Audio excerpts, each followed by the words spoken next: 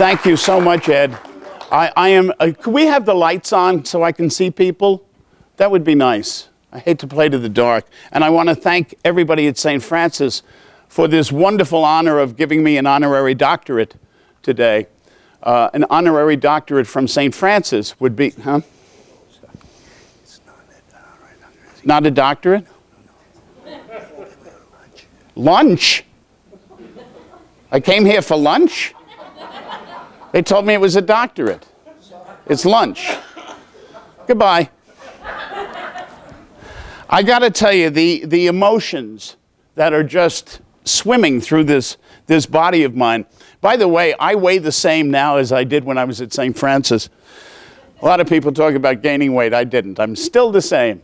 But the emotions that have gone through me coming back to this building, which was so important to me, and the relationships, the friends, my dear friend Joe Campanero, my dear friend Ed Setrakian, who I've known for 40 years, and we're still friends. So keep your friends very close, because 40 years from now, which are going to go by like that, I hope they are still your friends, still your confidence.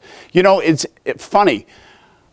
Before a show, I am absolutely not nervous. I have never been so frightened in my life to come back here and talk to you guys today. So please, bear with me. I do have a lot of stage fright right now. I really do, because I have to be myself. You know, on stage I can hide behind zero, I can hide behind a character, but here I have to be me, and, you know, me is, who cares?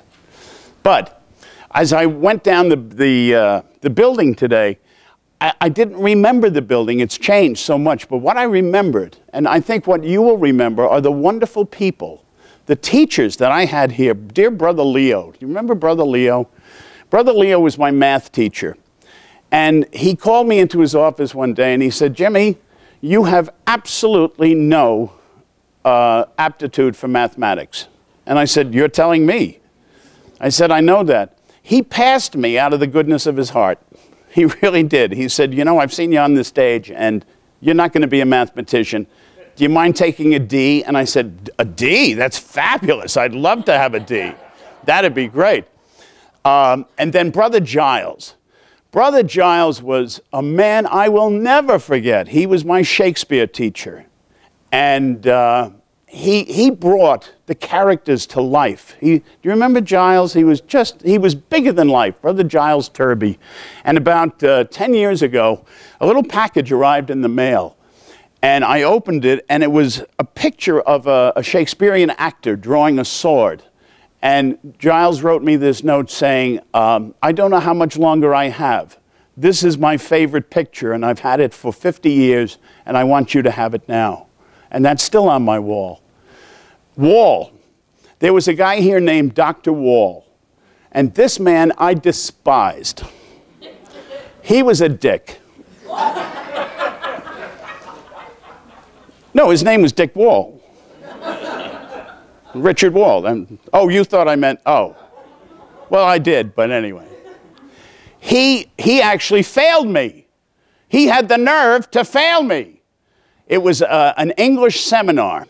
And he was very, very full of himself. He just very, very, and he said, gentlemen, do you realize, he was all guys back then. He said, gentlemen, do you realize that sugar is the only word in the English language where the SU is pronounced with an H sound? Sugar. And I just said, are you sure?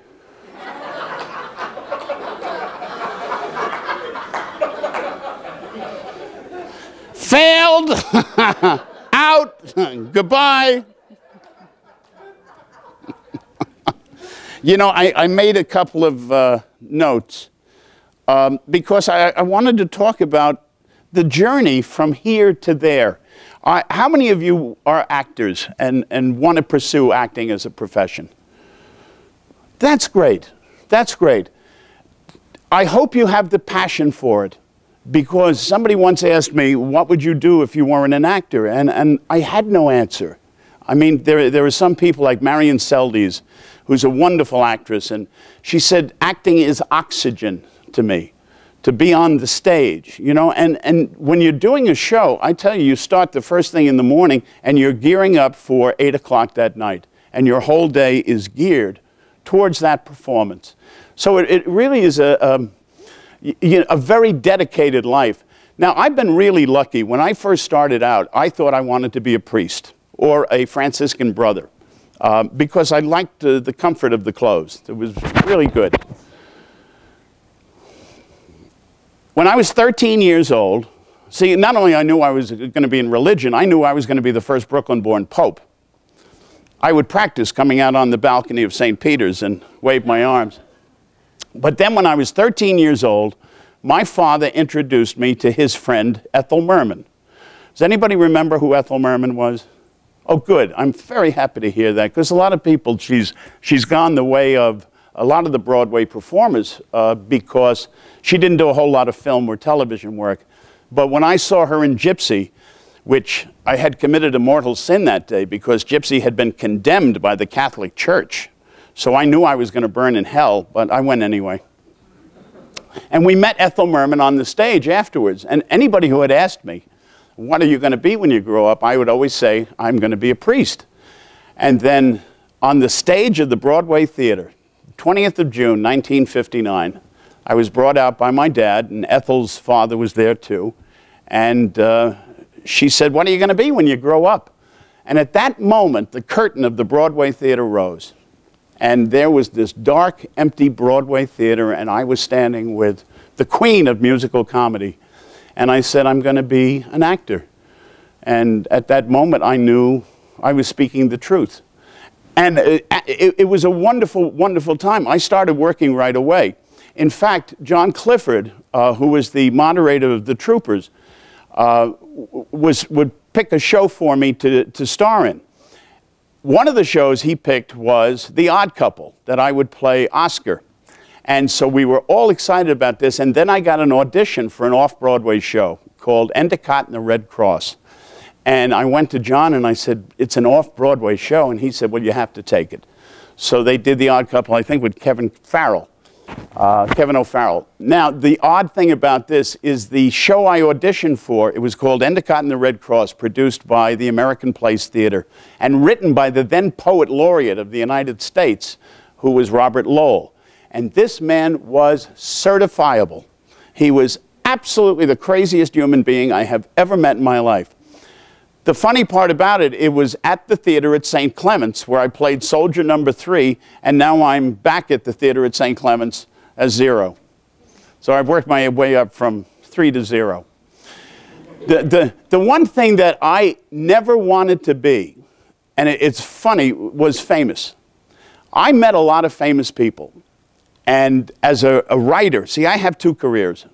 The stage is where I love. But the writing is the other side of me. There's really 2 different sides of me. There's the public side where I love to just be on the stage and act. And then there's the private side where I just like to be at my typewriter, my computer now, and write. So I was very blessed to have met some wonderful people.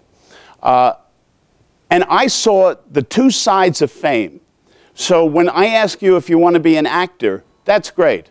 And the other thing is, hello?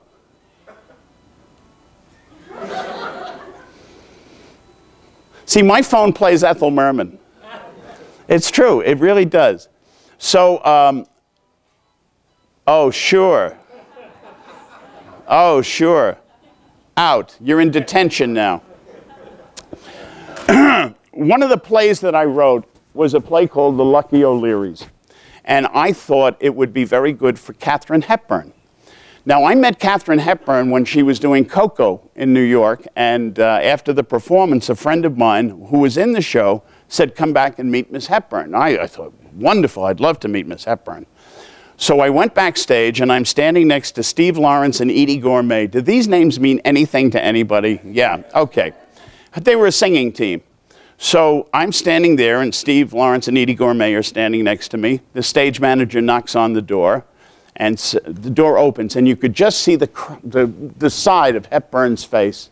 And the stage manager said, Miss Hepburn, would you say hello to Steve and Edie? And she opened the door, and she said, hello, Steve and Edie, and closed the door. So now I figured, what am I going to get?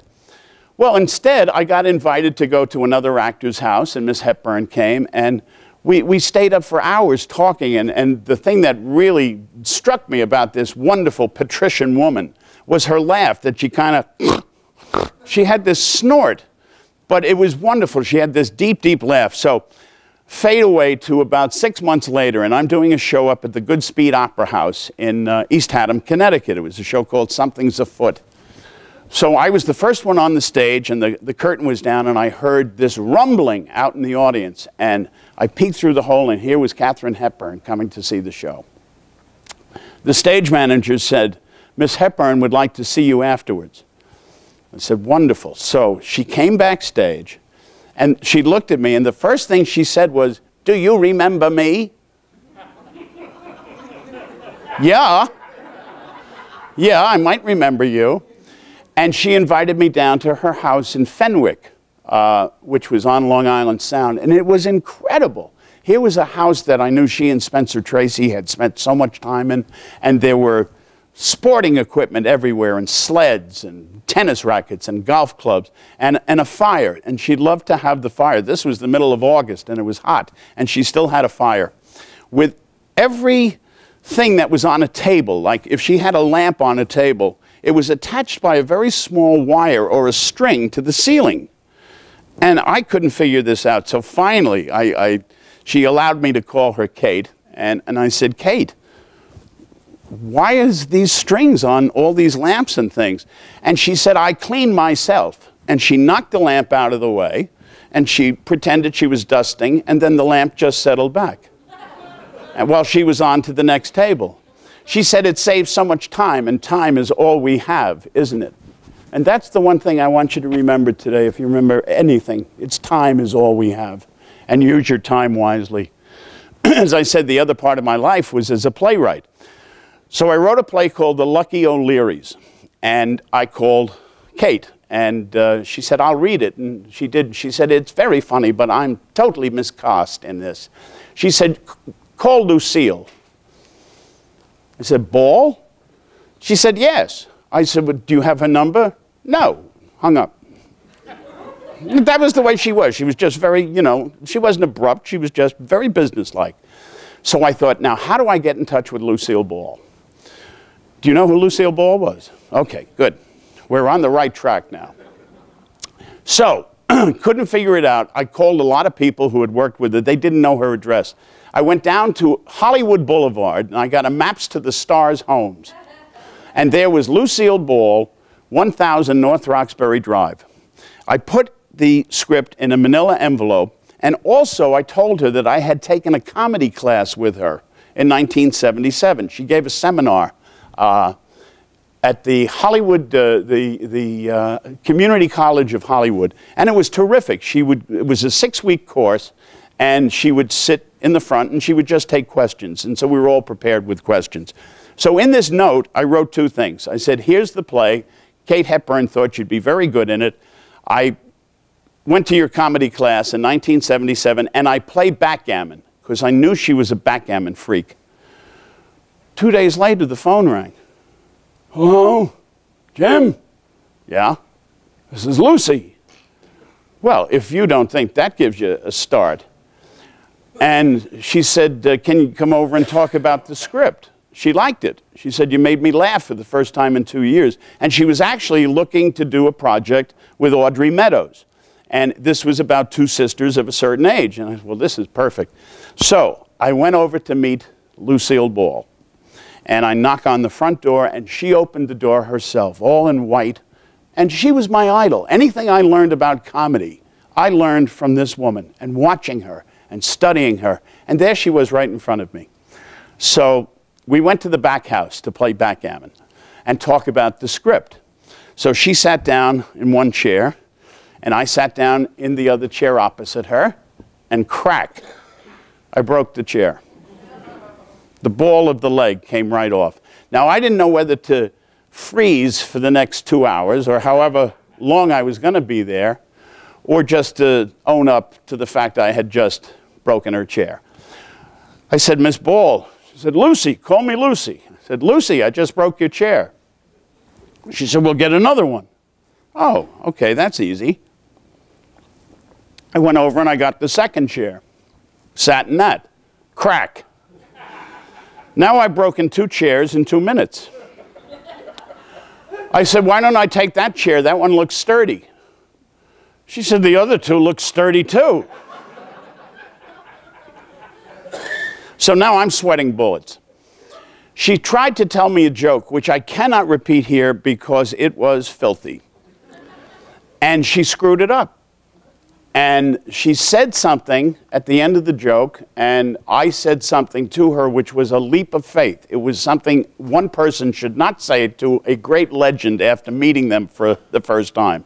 And when I said this, she fell on the floor laughing.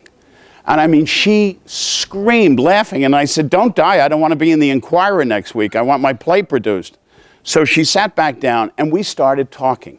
And we talked, and we talked, and we talked about everything but the play. And we bonded that afternoon.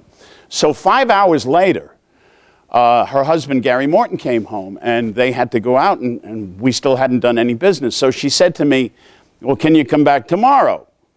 And I said, "Yes, but tomorrow's my birthday. So if I come back, you have to give me a present." She said, "Maybe I'll give you a chair."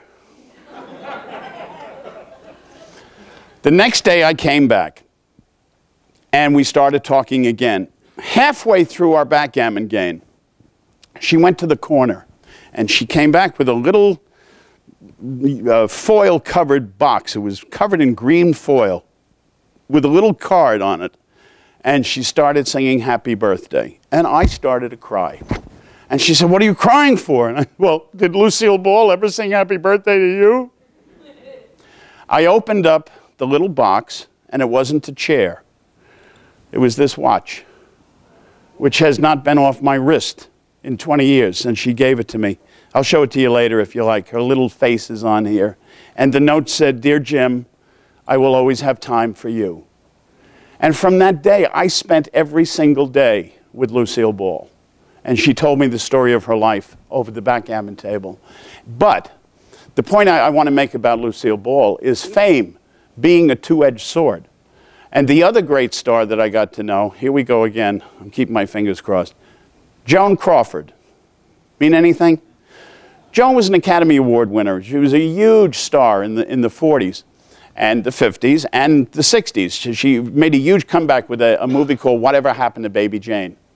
Well, when I was 13 years old, my father, my mother died when I was very young, so my father would give me these wonderful experiences, and one of them was a cruise. So we took this cruise to South America, and a man came running in at the Bon Voyage party and said, "Do you know who's down? Joan Crawford's on the ship." And my father just went crazy. And I said, "Well, who's Joan Crawford?" "Who's Joan Crawford? She's the greatest actress. She's my most favorite actress in the world." I said, "Well, I don't know who she is." And he said, "Well, you'll get to know her. I have to meet her. I have to meet her." So the next day, there was a mixer for the teenagers on the ship. And I went to it, and I met these twin girls who were my age. And we had a wonderful time. She said, "Well, do you want to come back to our stateroom? And we have some games there." And I said, "Well, great." So I went back and met their mother, who was this very beautiful lady who was sitting at the dressing table dyeing her hair. I'll never forget that. She was dyeing her hair. She was in a robe. We spent about 3 hours with her, and I'm trying to now set her up with my father, even though I don't know who this is. But I was always trying to make a match for my father. You know, any single woman, any widow. And so I came back and I said, "Daddy, I met this beautiful woman." He said, "I'm not interested. I'm not getting married again. I don't care what you tell me, what you do. I'm not getting married again." I said, "Okay, fine." That night at dinner, my father and I are sitting against a banquette. And from the beginning, from the doorway of the dining room, we hear applause. And the applause starts to grow. And it's Crawford with the 2 daughters, and people are now giving her a standing ovation. And I'm watching her come in, and my father is going, "That's her. There's Crawford. It's Joan." Huh? And she came over to the table, and she said, "Oh, Jimmy, how nice of you to spend the afternoon with us." And she looked at my father, and she said, "And you must be Pete." And at that moment, he turned into Ralph Cramden. Crawford. She said, well, we'll have a drink and a dance, won't we, later, Pete? Well,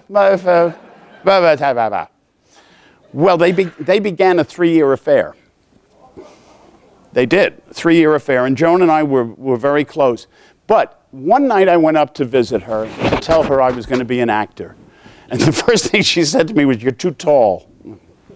Don't know what that meant, but I was too tall. She had a babushka and a house coat, no makeup, and she was making stew for a party she was giving the next night. And a pizza commercial came on. And she said, oh, it'd be great to go out and get a pizza. And I said, well, let's go. And she said, I can't. I said, why? She said, it would take me 2 hours to get ready. I said, to do what? She said, don't you understand? I cannot leave the house unless I am Joan Crawford. And I thought that was really sad, that fame being that two-edged sword, that she couldn't really leave the house unless she was her. Now, that's very, very different today. You know, and Lucy was very different. If Lucy saw the pizza commercial, she'd throw on some lipstick and out we'd go. I would not throw on the lipstick, she would. You know, but fame is a two-edged sword. And that's why I wanted to be an actor, but I really never wanted to be famous. And it's catching up with me, and it's a little, you know, what am I trying to say? You lose something. You lose something. But anybody who wants to be an actor, go for it, because it's the most rewarding career. You will meet some of the great people of the world. I mean, my life has been so blessed to have known some of the most fascinating people of the 20th century. And it was all because I wanted to be an actor. I would love to take questions. I really, the only part I played, I actually took a couple of years off. Well, I live in Los Angeles. And I actually took a couple of years off to produce and direct. I ran a theater out there. And I was a lousy producer. No, truly, producers have to be mean people. And they have to be able to say no. And I can't say no. And so it was not a good match. The only thing I did about producing 0 Hour is I got the producing team together. These are relationships that I've built over the last 30 years. And Kurt Peterson, who is the lead producer, was a dear friend of mine. He'd produced 3 or 4 Broadway shows. And Ed Gaines, who is the other producer, produced The Big Voice, my last Off-Broadway show. So I put them together because I thought they would be a very good team. And they have turned out to be an excellent team. So the only thing I really had... and I have some friends who have a little money, and when we said we were going to do this, they invested. So I brought some money to the table, and I brought the team to the table, and thank God the reviews have been over the top, just over the top wonderful. Oh, and the other thing I wanted to tell you is that we are closing Sunday at the theater at St. Clement's, but business has been so good, we found another theater. So I'm going to get in touch with Dennis, and I'll be able to offer the students of St. Francis a very, very cheap ticket, all right, if you want to come see it. And if you do come see it, please come back and say hello afterwards. When I was growing up, I had a mentor, and his name was David Burns. And Davey was a wonderful Broadway actor. He started his Broadway career in 1922 with a show called Polly Preferred. And then he was the original Mayor and the Music Man, the original Senex and Forum, the original Vandergelder and Dolly. He was in The Price. And in fact, I brought Davey here when I was a senior to do what I'm doing with you. And he came with Kate Reed, who was also his co-star in Arthur Miller's The Price at that time. Now, Davey was doing a play called Do Re Mi with Phil Silvers. And that's when I first got to know him. And then when he moved to Forum, I went to see A Funny Thing Happened on the Way to the Forum. Now, I was still in high school. And I went to a place called LaSalle Military Academy out in Oakdale, Long Island. And here I was, this fat kid in a West Point uniform. So after the show, first of all, Zero came out, and I have never felt a presence in the theater like Zero Mostel. He came bursting through the curtains, and you can almost feel yourself go back in the chair. He was just something else, and I mean, this was one of the funniest human beings I'd ever seen in my life. So after the show, I went backstage to see Davy. And Davy's dressing room was this way, but the stage was that way. So I would always go and sneak out onto a Broadway stage just to be able to stand there. So I came this way, I made a turn, and bang, ran smack, literally smack into Zero Mostel. And he was still in his costume. He was soaking wet. It was like he had just stepped in a shower in this costume. So he looked at me in my military uniform, and he said, "Who are you, General Nuisance?" I mean, I couldn't speak. "What are you doing here?" I said, "Well, I came to see my friend Davy Burns." "Well, you never come to see me." I said, "Well, I can?" He said, "Well, you'd better." So whenever I went to see Davy, I would always hang out with Zero when I was 14.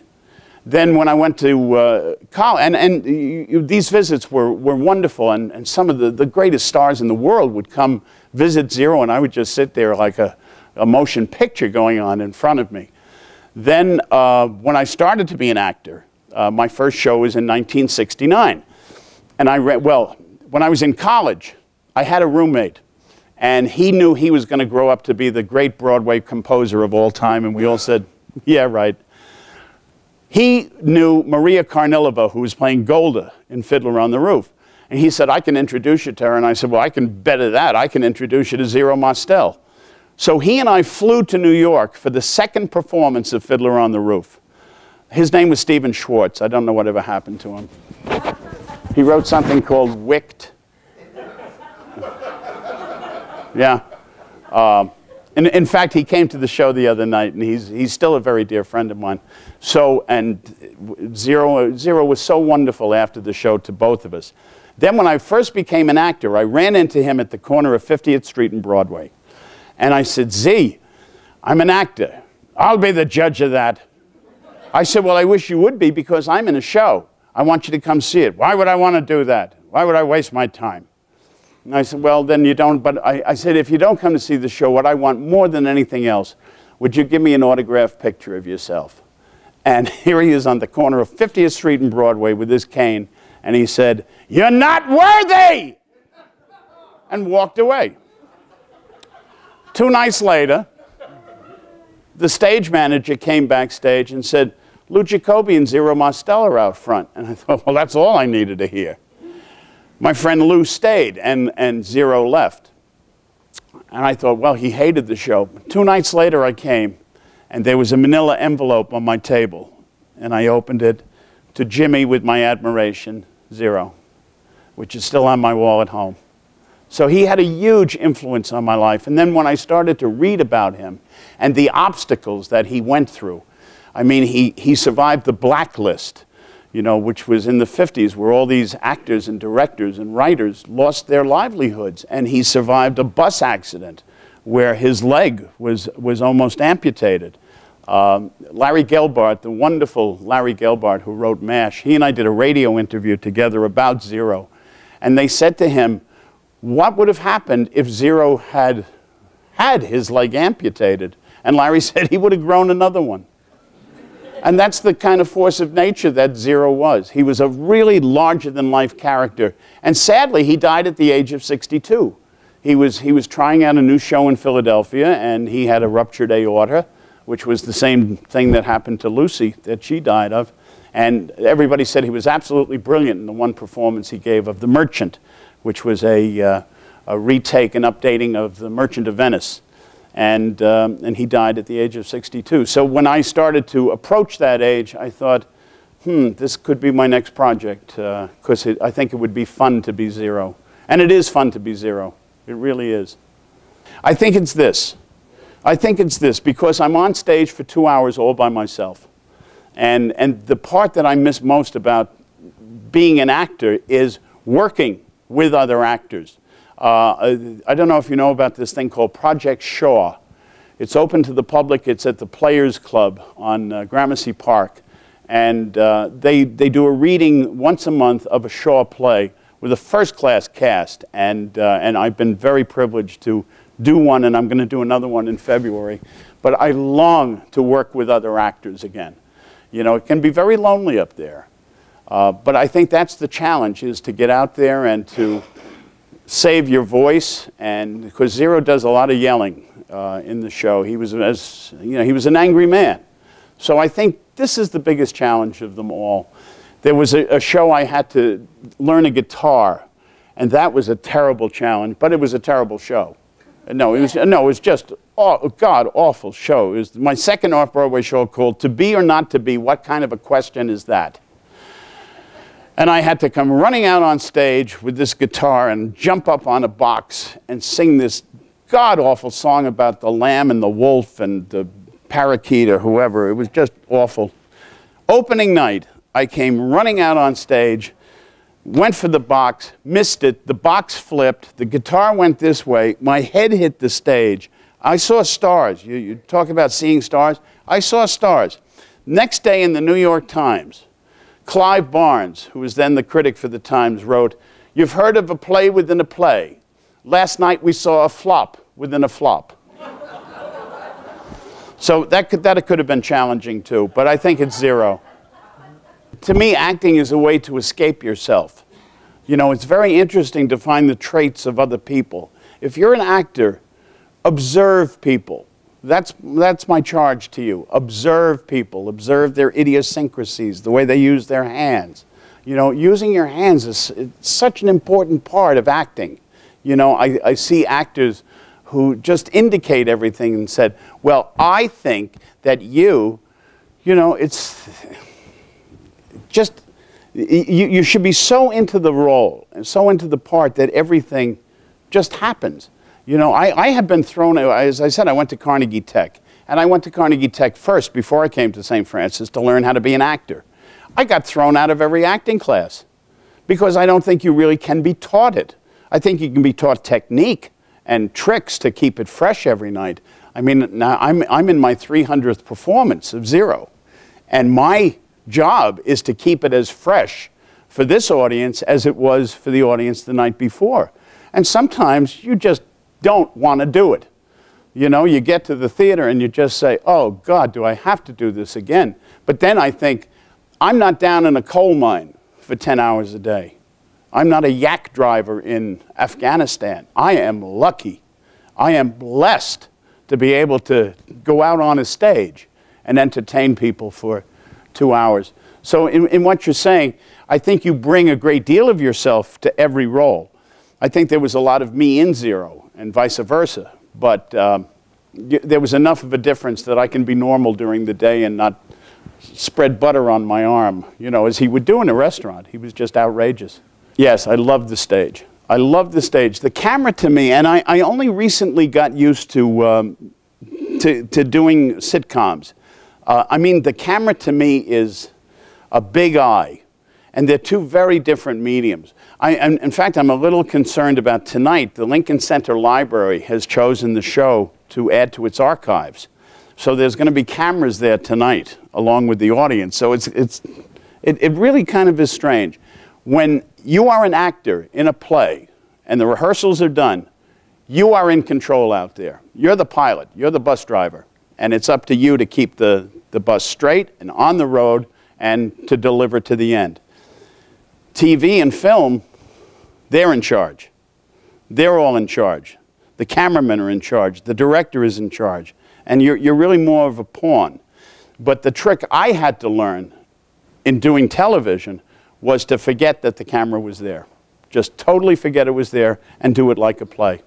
Norman is a very dear man, a very smart man, and he was smart enough to just kind of be around. He didn't say much. He would welcome you. He would, you know, he was kind of like the pater familias. He would be around, be very generous, very gregarious, but he wasn't really a hands-on producer. He gave that over to the people within the show, but he would always come for like the run-through and see what was going on, and he would give notes. Usually they weren't much. The episodes I was involved in was the Christmas tree murders. I wish is it on DVD? Do you know if that season is on? Because I was really cute back then. I think it was the second or third. Well, it was the Christmas Tree Murders, and I worked with Marty Mull, and I was Officer Jerry Chandler. And I'm not great at improvisation. I'm really not. I like to have a script in front of me. But Louise Lasser, who played Mary, oh, she was the best. She was just great. And we would start with the script, and the next thing I knew, we were someplace else. And you'd go with her. You know, the art of improv is to say yes, is to keep accepting what the other character is telling you and building on that. So the days of Mary Hartman were just joyful. There was an actress named Dodie Goodman, and Dodie played Mary Hartman's mother. Well, Dodie was a very strange, very sweet, but a very strange lady who memorized the entire script. Not just her lines, she would memorize the entire script. So if you had a line, she would be mouthing the line.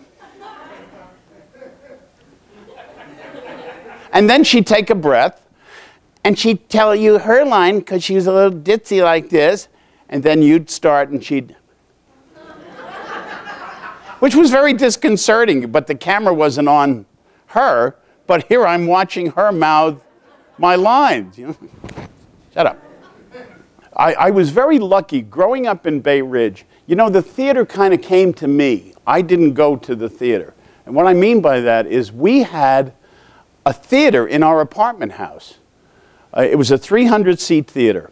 And a lot of the off-Broadway shows would come and try out there, and then there was a community theater there, a resident company there. So all I had to do was take the elevator downstairs, and I was at a theater. And I would hang out there. And then after I saw Ethel Merman, I went back to that theater, and I rented it for a night, and I got all the kids in the neighborhood together, and we put on a show, and we raised like $300 for the Cancer Society, and of course I was the star. But I gave the other kids good parts too. I was 13 years old, yeah. Wrote, produced, directed. I was Orson Welles. Yeah, well, there was a time, Kate, as you know, the actor-manager. You know, William Gillette, Edwin Booth. They all would select shows for themselves, and they would also produce them and then take them on the road. That doesn't happen as much anymore. But to be an actor, you cannot wait for something to happen. You know, a man will write a play, a woman will write a play, and there's 10 parts, 5 parts in it. Maybe you're right for one of the parts, but maybe 200 other actors are also just as right for the part. So you're competing against them. I learned about 20 years ago that I had a talent to write, and that if I was going to write, I could write for myself. And that's what I started to do.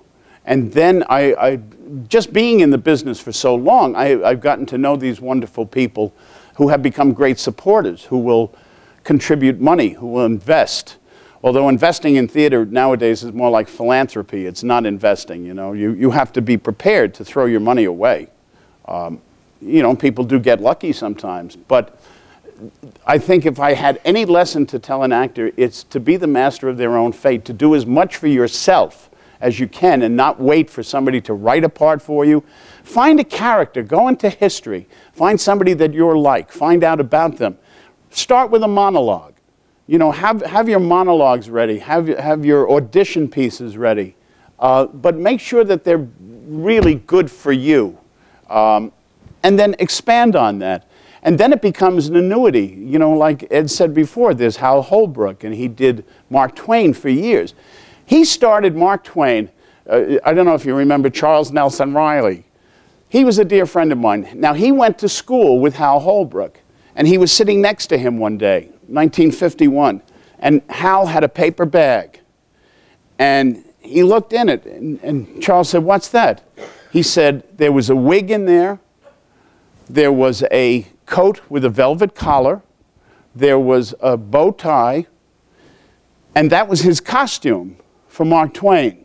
And Charles said, "But what Hal didn't know was also in that bag was the Emmy, the Tony, and the Grammy." So start with a dream and expand on it. Get yourself a paper bag and put wonderful things in it for yourself. And you may end up with a Tony or an Emmy in there too. That there's more no's than yeses, and that you can't take it personally, and that you need to keep the end game in your head of where you want to be at a certain place. And I'm very lucky. I'm really one of the very lucky ones who have managed to get where I wanted to go. And I have escaped fame, which I really didn't want in the first place. But what I love, and you know, we have very dear friends, and they said, do you know every famous person in the world knows who you are? And I thought, well, isn't that better? Isn't that better than to be famous, that the famous know you? As I said, I think had I had known back then to get myself a paper bag and to start doing for myself, I think that would have been the greatest lesson. But I didn't learn that until about 20 years ago. But you live, you learn. I think it's this one. I really think it's this one. I have pretty much loved every show I have done, except for the one where I fell on the box. That was truly awful. It was just really awful, awful. But you have to make the best out of it. You have to think this material is golden and go out and play it like it's golden. But I have such joy of doing Zero Hour, and I have the joy of so many people who have known Zero have come backstage to say hello. His relatives have all come, which was wonderful. In Florida, it was the last performance I did, but I got to my dressing table and it said, Bennett Mostel and the entire Mostel family is here tonight. I would rather have heard that afterwards than before. It doesn't help with concentration. But they all loved the show. And the people who worked with Zero, who are still alive, who have been coming backstage, saying that I have reopened a whole era and a whole time for them. That makes me very happy. So I think not only is Zero the most fun to do, but it's also the most rewarding. It's had the biggest ramifications. The one thing I will tell you, because it's kind of public, I'm usually ready to go on at half hour. My makeup is done, my costume is on, I'm ready to go. And I spend that half hour either visiting with the stage managers who I love, or I do my crossword puzzle. I always do a crossword puzzle before I go on because it takes me out of myself. And it prevents me from thinking about the show. Because if I start thinking about the show, I'll go nuts. And I just rely on the gods that I will know what the next line is coming out. And thank God it usually works. So that's my pre-ritual, is I do a crossword. Interesting, Josh Mostel is Zero's son. They had a very fractured relationship. Josh is an actor in his own right. It's funny because Zero always called himself a painter rather than an actor. He said, I'm a painter who just does comedy to buy more paint. And he always thought of himself as kind of moonlighting as an actor. And it's funny, Zero had two children. One became an actor and the other became a painter. Now, I knew Josh slightly. So when I first had the idea to do this, and when I first wrote the play, I thought he's the first person I want to tell. Because I know if somebody wrote a play about my father, I wouldn't want to read about it in the paper first. So I wrote him an email, and I said, I've written this. And he wrote back and he said, why? And I said, because your father's a great character. You know, and he never called him my father. It was always Zero. So he said, yeah, send me the play. So I sent him the play, and he had two notes. One was, I had used the word capiche. And he said, Zero never would have said capiche. And I talk about the great Roman playwright Titus Maccius Plautus. And he said, and you spelled Plautus wrong. And those were the only two notes he had. And he said, other than that, it's historically accurate. I mean, this is a boy who was, Zero was disowned by his Jewish family for marrying a Catholic girl. And on Zero's mother's deathbed, he brought Josh to meet his grandmother for the first time. And the grandmother rejected them and died. I mean, this is what this boy had to live with all these years. So, and then I wrote to him, Zero's great enemy, which I talk about, was a director named Jerome Robbins, the great Jerome Robbins. But he had named names to the House Un-American Activities Committee, so Zero hated him for doing that. And then they were forced to work together, not only in Forum, but in Fiddler on the Roof. And about 1980, I was crossing the street in front of Lincoln Center. And there was a very big guy and a little guy. And I heard Kate and my mother and Disown, and I looked, and it was Josh Mostel with Jerry Robbins. And so I came as close to them as I could. So I wrote Josh back, and I said, do you remember that by any chance? And he wrote me a very long email that he remembered crossing the street that day with Jerry Robbins. And how Robbins had then, after Zero died, Robbins turned to Josh to do a part in Robbins' new piece, which was called the Papa piece, which was about getting rid of his guilt for naming names. And so that's the contact I've had with Josh. I know he doesn't want to see it. I know that. I always feel, I think I feel more in control on stage than I do in real life. You know, everything happens around you in real life. On stage, you know what's going to happen. You know, that phone is going to ring when I say this word. You hope it's going to ring when I say this word. But no, I don't think I've ever gotten that lost in a character that I've lost myself. I've always known. Only when you played yourself. Yeah, I don't play myself very well. No, that's true.